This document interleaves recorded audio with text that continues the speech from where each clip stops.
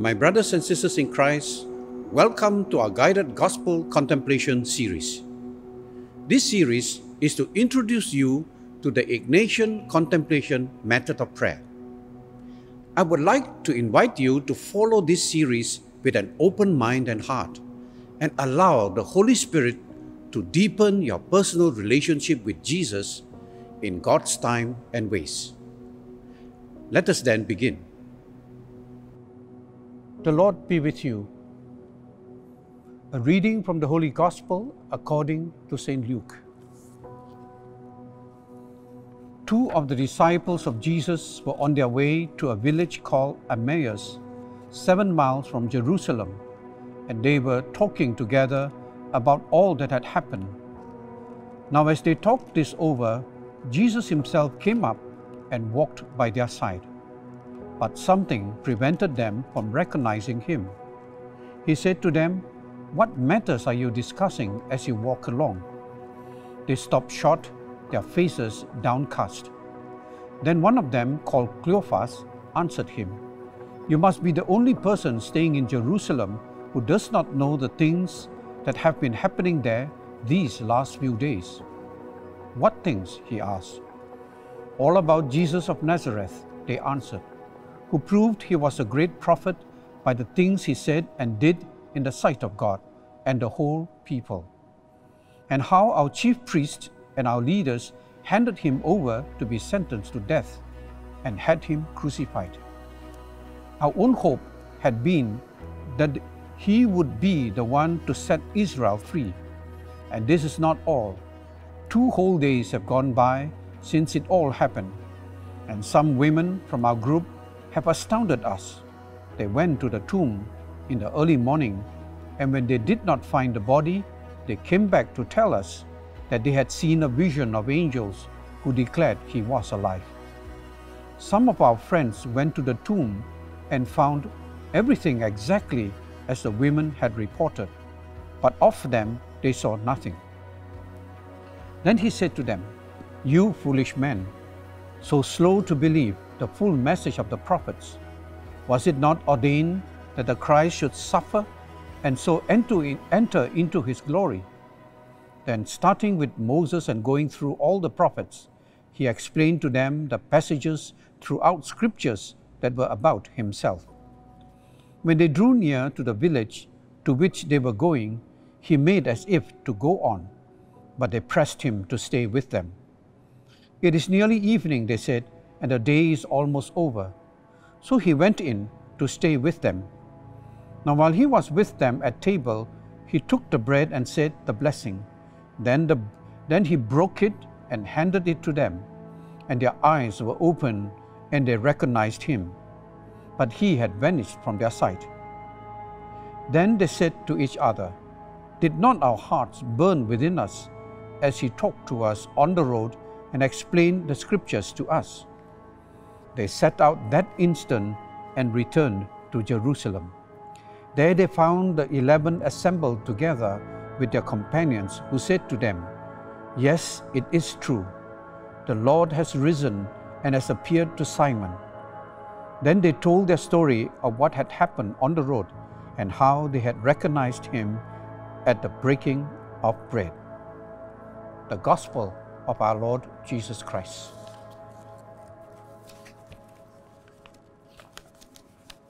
My brothers and sisters in Christ, in the Gospel that we just heard proclaimed, I'm sure all of us are familiar with the episode. Let us first note that these 2 disciples were walking away from the city of Jerusalem. So symbolically, they were moving away from the center of the truth of the gospel of Jesus' suffering, death, and resurrection. And thus it is not surprising that they were downcast. When Jesus joined them along the way, they ironically accused Jesus of being the only visitor to Jerusalem who did not know what had happened there. In fact, Jesus is the divine visitor to Jerusalem, and he is the visitor and person who is the essence and core of everything that had happened. is indeed the awaited Messiah who was rejected, mocked, scourged, crowned, and crucified so cruelly. Because the Jewish authorities were determined to destroy all the truth that Jesus had proclaimed and witnessed, and most especially all the evidences of the facts that Jesus had risen from his death, the disciples then tried to explain. But in the darkness of being downcast, they could not make sense of what had happened in Jerusalem. In spite of the women and other disciples' testimonies that Jesus had risen, they remained in their darkness, unconvinced and blind. Their hopes of Jesus, a great prophet being the expected Messiah, were shattered in their disillusionment. But all of these darkness and gloom dissipated at the breaking of the bread, and they recognized Jesus, and their eyes were opened and their hearts were filled with the immense joy of the risen Lord, which they could not contain. Even as it was already dark, they set out immediately to return to Jerusalem to announce the good news of the risen Lord, whom they had seen, to their fellow companions. So, my brothers and sisters in Christ, I hope these brief thoughts have been of help to you to be able to appreciate the gospel more fully as we prepare for our gospel contemplation. And so let us now prepare our hearts and allow the Holy Spirit to touch us during our contemplation prayer. Before we begin, may I invite you to perhaps click the pause button and then prepare the ambience for our contemplation.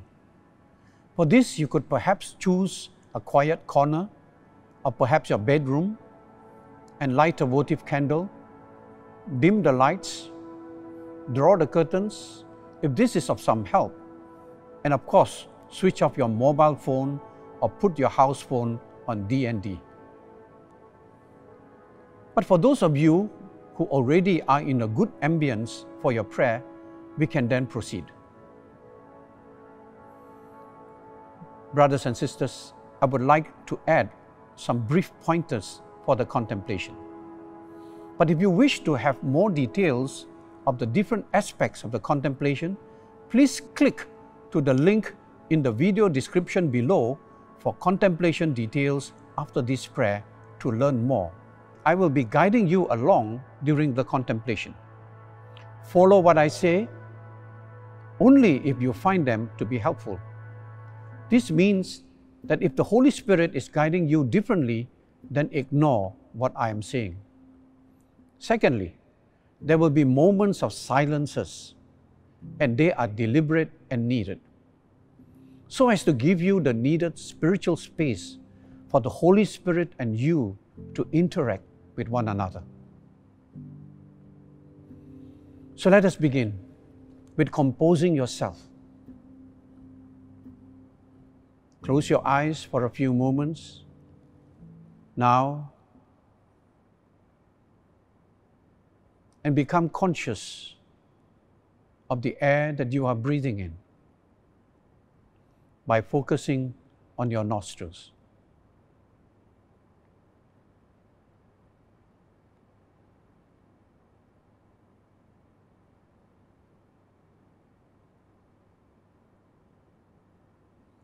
As you breathe in, feel the gracious gift of God to you, the gift of life coming from the God of love,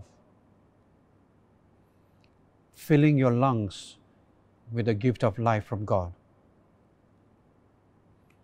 Feel each breath with gratitude in your hearts to God.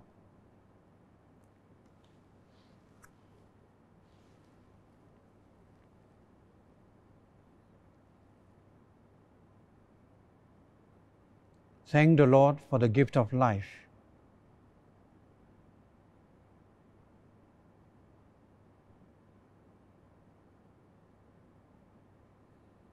This God who is the giver of life is within your heart, loving you personally at all times.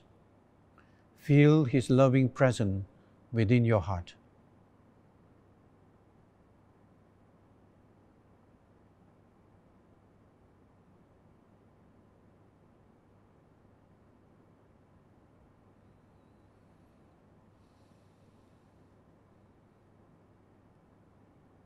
Prayer for the graces that we need during the contemplation.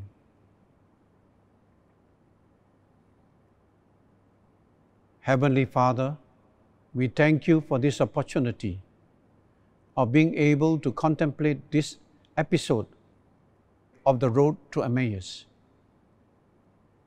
Send us your Holy Spirit to help us encounter Jesus in a personal way along the road to Emmaus,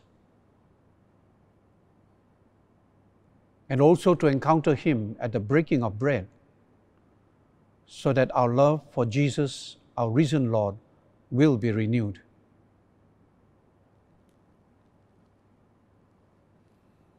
Imagine yourself present at the scene of the gospel.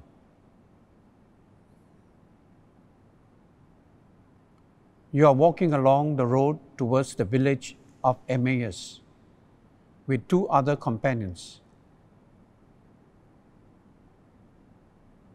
The road is dusty.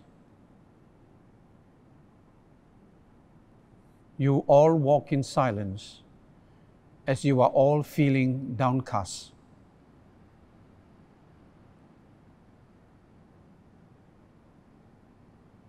Get in touch with your inner feelings of what may also be burdening you at present and making you feel down or discouraged or desperate.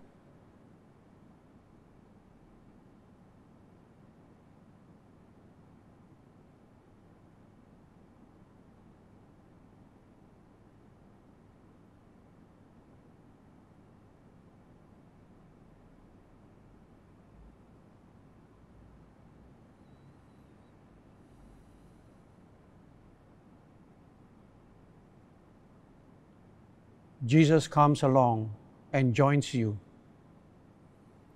You allow Him to walk with you, but does not pay much attention to Him,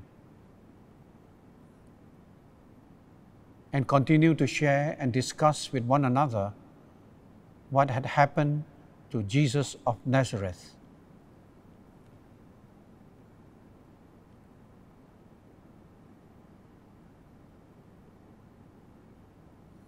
In your sharing, you are feeling deeply discouraged and depressed.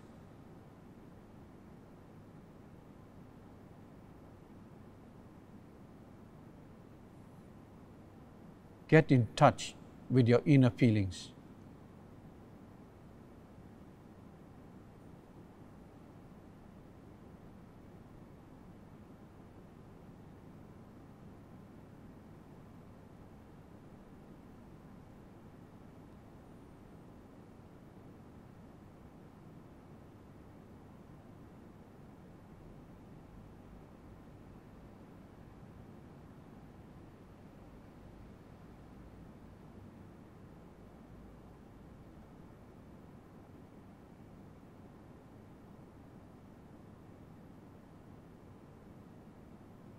Jesus then respectfully asked, "What are you discussing about?" Somewhat confused and impatient, Cleopas answers, "You must be the only visitor to Jerusalem who does not know what had happened there these last few days." "What things?" Jesus responded. With a deep sigh, you try to explain what you knew about Jesus of Nazareth.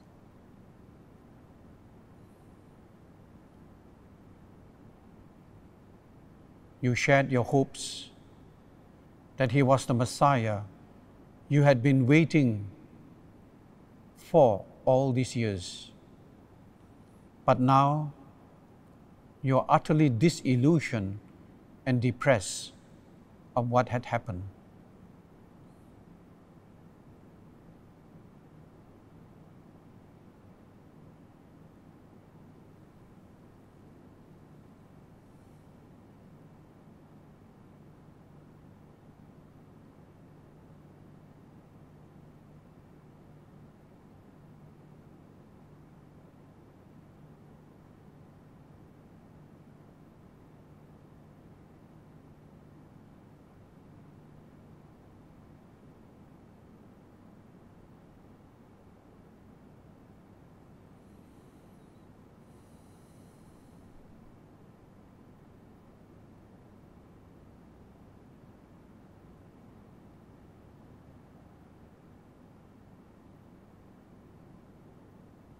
Finally, when you all reached your home in Emmaus, you persuaded and insisted that Jesus stay for the night, as it was already getting dark. Jesus obliged.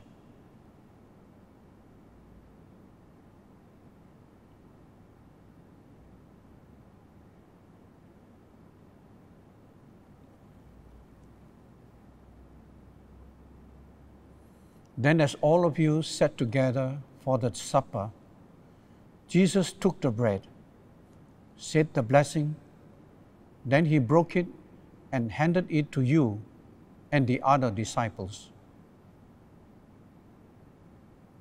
You were all suddenly deeply astonished.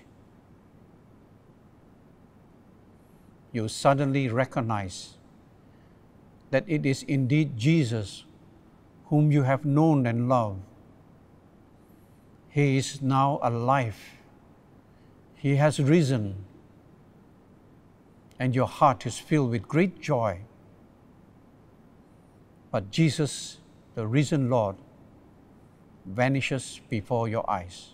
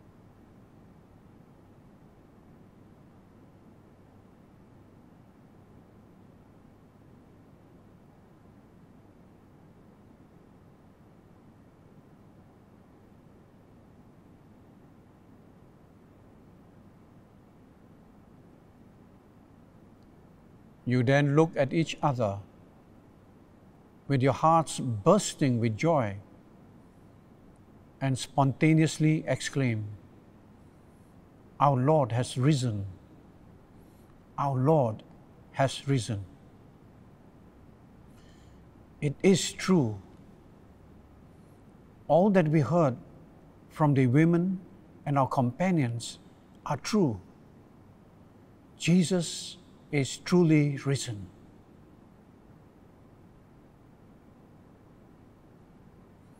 Get in touch with the inner feelings of great joy and jubilation because Jesus, who has died, is now risen. Feel the joy within your heart.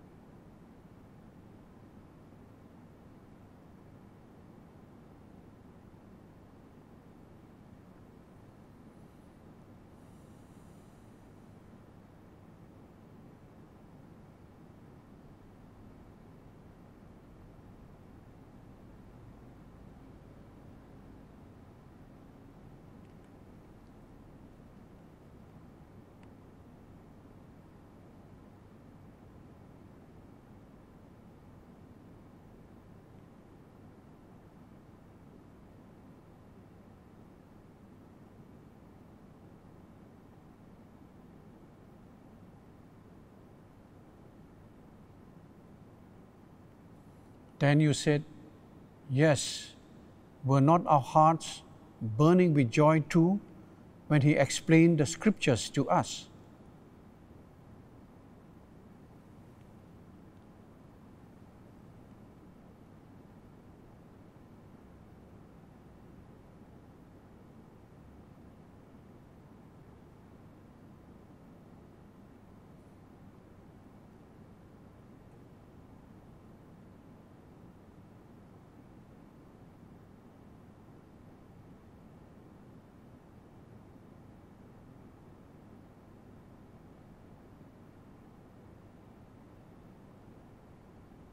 All of you jump up, and even though it was late, you immediately decided to go to Jerusalem to announce this great news to the other 11.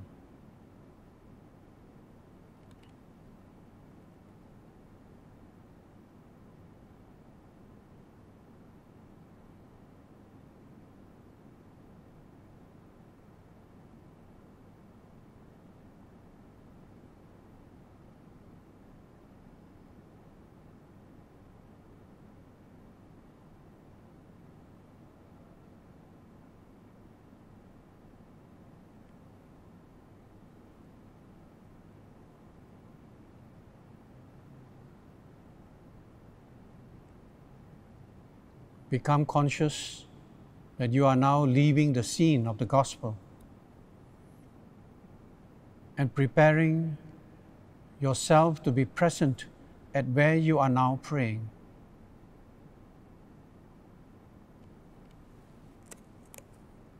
And be conscious that the risen Lord is now present in your heart.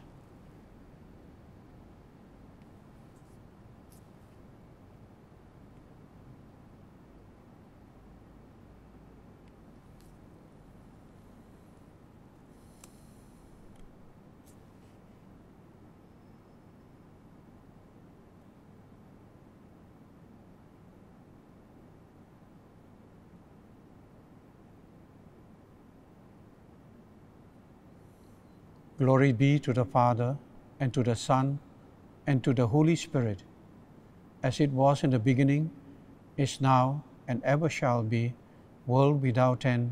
Amen. In the name of the Father, and of the Son, and of the Holy Spirit. Amen. My brothers and sisters in Christ, as in the last session, let us be reminded that it is very important that we review our prayer experiences. This review is to recall what happened during the prayer. In particular, we are urged to pay particular attention to our inner feelings of whether you are drawn closer to God with greater encouragement during the prayer, which St. Ignatius would call spiritual consolation. Or you may be drawn away from God and feel discouraged and distant from Him, which St. Ignatius would call spiritual desolation. If these inner feelings are very intense in your experience of the presence of God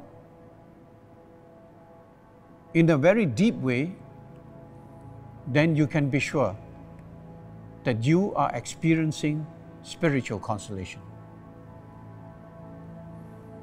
But if the intensity is very mild, just accept what you have experienced and let it be. Deep spiritual consolation are gifts from God during your prayer life. However, the opposite, where you experience spiritual desolation, can also happen. We will be introducing and guiding you with different elements of how we can discern God's will. In the time to come, we hope you will be able to be comfortable with what discernment of God's will is about.